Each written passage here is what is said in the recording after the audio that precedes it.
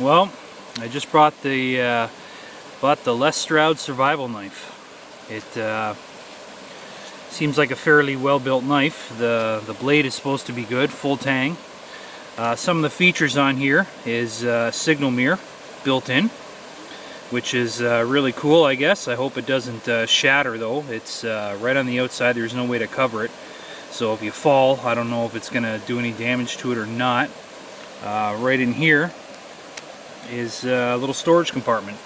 I put some cotton balls in there and a match, but I guess you can put whatever you want. In here, right where my thumb is, there's a sharpener. Built-in sharpener to run your knife through and sharpen the blade. On the sides here, I'm doing this with one hand. I got the iPhone going. So the sheath itself is good. You got your basic, if you're lost, instructions there, how to light a fire and shelter and all that other stuff. Well-built sheath. I don't think it's gonna fall apart on you anytime soon. You don't need any, I don't think you're gonna need any modifications on this. To look at the knife itself, let me just get this out here. It's hard with one hand.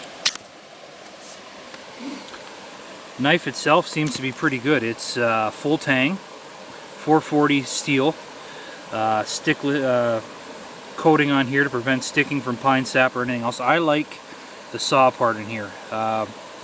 Better than most knives I've seen as far as the quality of the saw blade itself. Knife came really sharp, really sharp. It's got a good grip. Well-built handle. I don't think this stuff's coming off here, unlike another similar knife from another outdoors person I bought.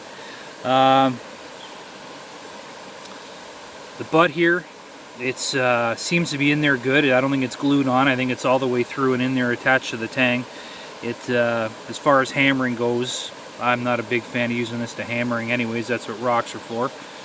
But it seems like a very well-built knife. It's got your little niche at the top here for using the steel, it's the striker steel for fires, which it comes with, and which we'll do in a minute. We'll try to get a fire going. Very good grip. Very happy with the grip. Feels comfortable in the hand. It's very good. The knife itself is made by Camillus and partners with Les Stroud, so it's a very good knife. A couple other bonus features I like on the sheath itself is comes with paracord. I mean, by no means is it 550 paracord. You could put 550 on there. It comes with, I don't even know how long this is. I haven't unraveled it yet. And two other really neat features are in here. Comes with a little LED light. I mean, it's not gonna bright everything up, but it's enough to get you by if you need to see something in the dark. And a whistle. Now mind you, I had to play with this mouthpiece a little bit. The whistle wasn't quite loud enough for what I like it, so I just hollowed it out a little bit more. It'll get someone's attention now that it's fairly loud. So that clips right in there.